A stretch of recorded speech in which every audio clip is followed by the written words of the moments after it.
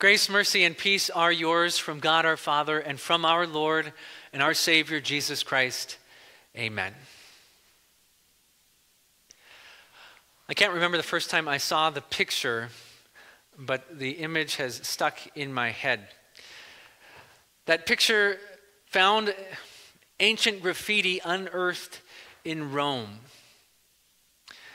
And it's a piece of ancient graffiti meant to mock Christians. See what you're looking at. There's a man. His arm is stretched up in worship.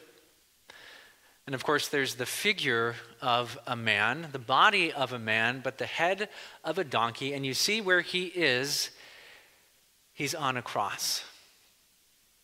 And then in Greek, scribbled below, etched into the plaster, is this saying. It says, Alexamenos, that's the man doing the worship, Alexamenos worships his God. Like I said, this is a piece of ancient graffiti. It's meant to mock Christians. And the saying was obvious to all who saw it. Christians worship an ass of a God. That's what it was saying. And it makes sense when you put yourself back in those times and you imagine hearing about the Christian God for the first time.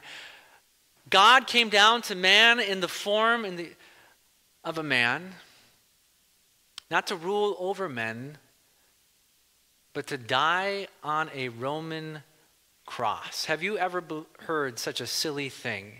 That God would die on one of our crosses. You know that the Romans, when they talked about their gods, the gods always ruled over man. The gods did powerful things. And the God of Christians, this Jesus, well, he looked like such a pathetic God. The message was clear in this graffiti, this ancient graffiti. You're out of your mind if you are a Christian. You are out of your mind if you follow Jesus.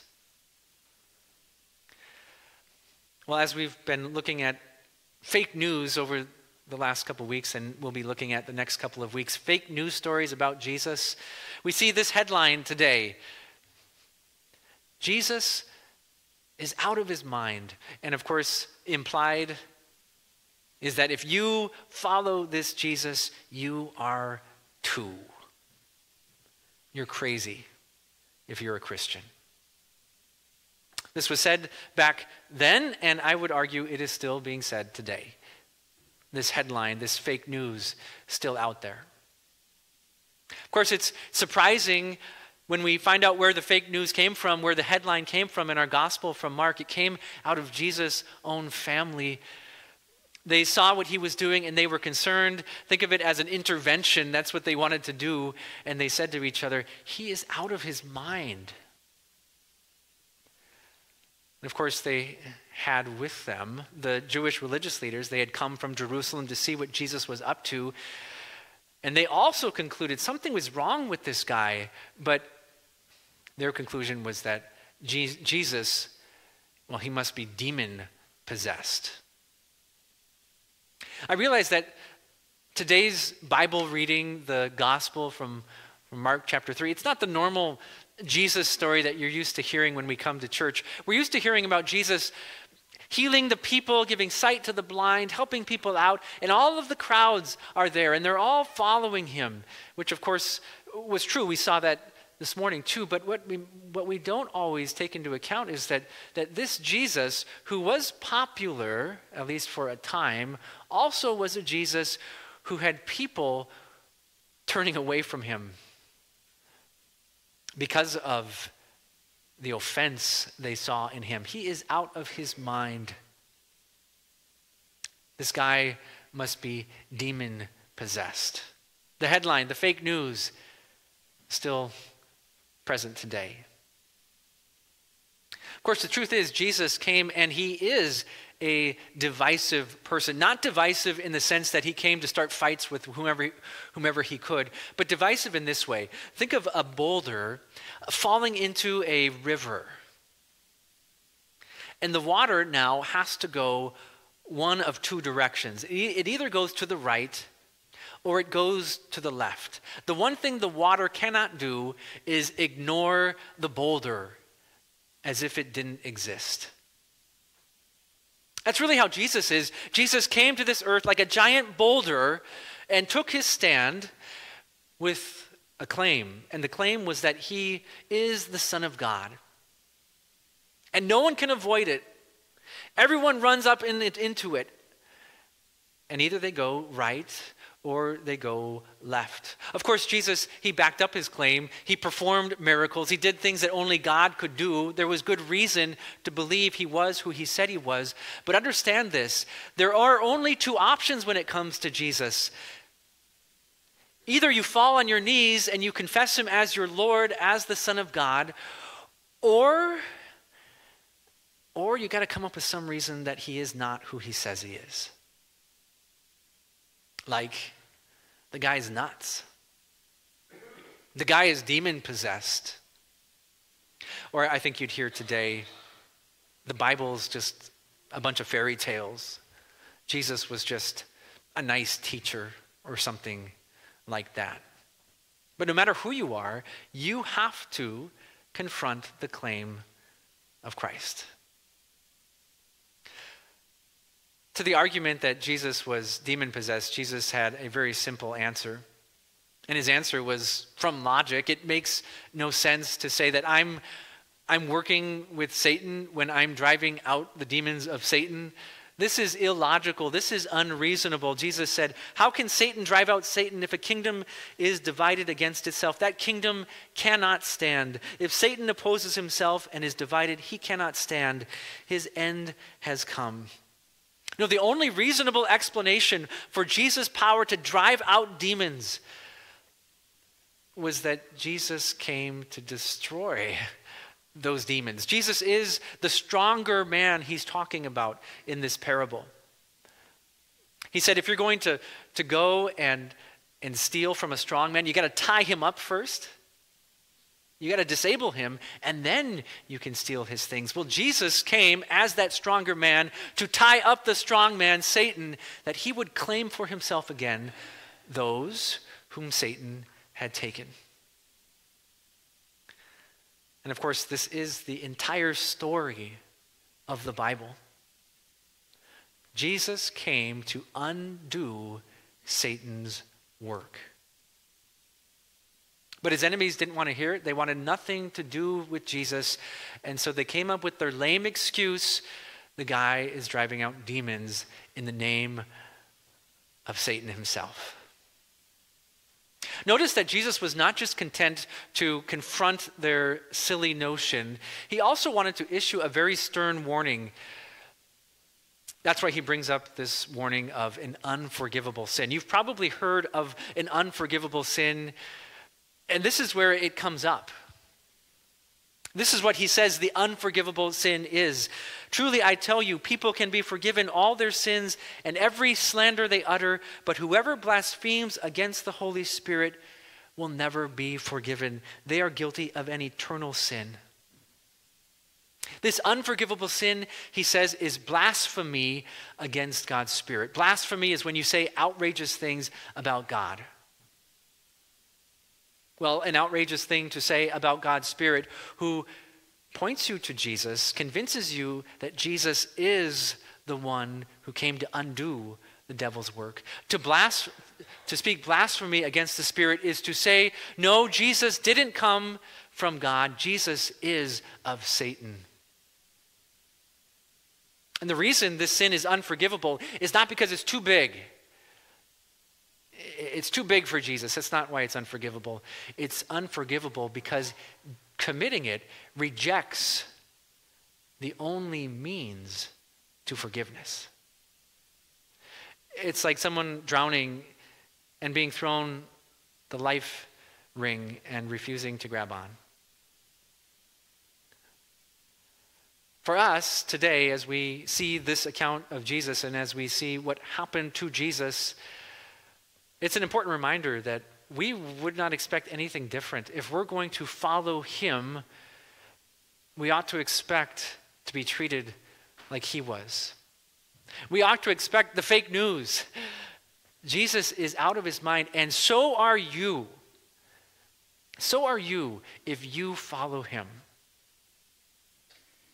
Some authors recently have said we're living in what they describe as a post-Christian culture here in the United States. And what they mean is this. Christianity, kind of like a big glacier, moved through, and you still see its effects, but the glacier is melting away. So if you go to the dells of the Eau Claire and you walk around there, you can see where the glaciers made the stones smooth, but look around, you're not going to see any glaciers. You see what they left. And that's what some have said about our culture, that Christianity has left its mark, but it is slowly melting away. Which is why I think so many of us are confused as we look around and we don't recognize the world we live in. It's why grandparents who grew up at a time when there just was no question what you did on Sunday morning. It wasn't even a question anyone asked. They cannot understand why their adult children don't see the need to go to church. It doesn't register. They cannot understand why those same children may not even want their grandchildren to be baptized. When we think about the world that we live in, we have to take into account the world as it is, not as it was. And we have to recognize that to be a Christian will mean people look at you weird. Will mean that some see this headline, Jesus is out of his mind, and they'll apply that same headline to you. Just think of some of the silly things that Christians believe. That all of this whole world, this whole universe, God created in 6 days. And what did he use? He used his word. That is incredible. That it's not the product of billions and billions of years of evolution, and neither are you and I. That God made men and women in his image and set us apart in this world. How is that going to fly in your college biology class? People are going to look at you and say, are you out of your mind? And then, of course, it goes on from there. We heard about it in Genesis chapter 3, that this world God created was perfect like he is, but sin entered it when a deceiver who took on the shape and the voice of a serpent deceived Adam and Eve to rebel against God and brought into this world that which was foreign, death and sin and all of its consequences. That's what's wrong with this world. But God didn't just leave us to our own destruction. God made a promise. He said the seed of the woman will crush the serpent's head. And this is it for us as Christians. This promise which believers have always held on to, the seed of the woman will crush the serpent's head, a promise fulfilled when Jesus came and when he crushed the serpent's head, as we heard in Revelation chapter 20, when he came to slay the dragon. And he did it in the most unlikely way by taking death upon himself, by being put on a cross, a Roman cross, and dying. And this does something for us. It frees us from the devil's power because it frees us from our sin. Yes, we believe that in Jesus is life, but outside of him is only death. And that we are included in Jesus. We're made a part of him through this thing called faith. And the Holy Spirit gives us this faith. He works this faith in our hearts through the gospel, this good news that comes to us through the Bible, that this actually means something and it changes who we are. And that this thing called baptism isn't just some water and some words that don't really matter. God is doing something. He did something. He said, you are mine. He made you his own child, and he washed you of your sin, and he connected you to Christ. And that when we gather as Christians on the first day of the week, it's not just to learn some stuff about Jesus. You can learn stuff about Jesus at home. It's because Jesus is here with us. He actually comes to us through his word where 2 or 3 are gathered. And he actually invites us to a meal that he himself serves us, his own body and blood for the forgiveness of sins. Look someone straight in the eye and say that, and they will look back at you and say, you are nuts. You're out of your mind. To believe that bread and that wine is Jesus' true body and blood, and that it matters that you receive him and with him life and forgiveness. Of course, there's a way around this, right? A way around of looking like a weirdo. And that's by saying in private that you believe in this Jesus stuff, but then going into your life and having it never make an impact, never actually change you or what you do, hiding it, so to speak. That's one way to get around it. But realize that if you own it, if you live it, you ought to anticipate the weird looks that you will get when you tell your friends, yeah, I'm going to church on Sunday morning. I can't go with you golfing or fishing, or I can't work this morning. They'll look at you and say, church is so boring. And you can acknowledge it would be boring if Jesus were not here with us. But he is. He is. Anticipate the strange looks when you take money, hard-earned money out of your wallet and you put it in an offering plate.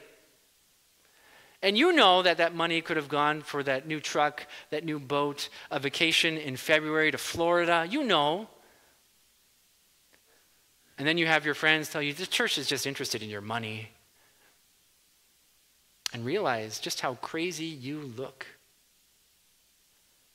But you also know that this is an offering given to God for his goodness to you. It belongs to him anyways, and you get to support this good news, this true story going out into the world to change hearts as it changed your own, to change eternities as yours has been changed. And I wish I could say it's just outside voices that might look in at you and say, you're a bit nuts if you follow Jesus. You're out of your mind. But don't our own hearts at times cause us to doubt and to wonder, is this really true? Is this real? Is this worth sacrificing? My approval that I would otherwise have from people? My time? My money? And then our eyes go back to him, to the one whom God promised, the one who came, the one who died, the one who rose, the one who is Lord of all, which means he is your Lord too. Which means you belong to him. That he has brought you into his kingdom. And that sets you apart. It makes you different than the rest of this world. Just think back to that man, Alexamenus. We don't know anything about him. This Christian who willingly endured the mockery of his peers. But I think there's something we have to learn from him, that as Christians, we need to develop an attitude that does not care what the cool kids think.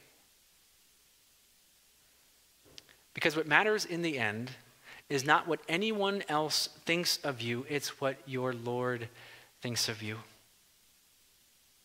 And what does he think of you? Who believe in his name, who follow his word, who live in his kingdom. He says, these are my brothers and my sisters and my mother. And that is what matters in the end.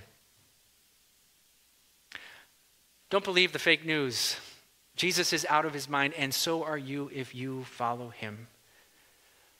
No, believe Jesus. Amen.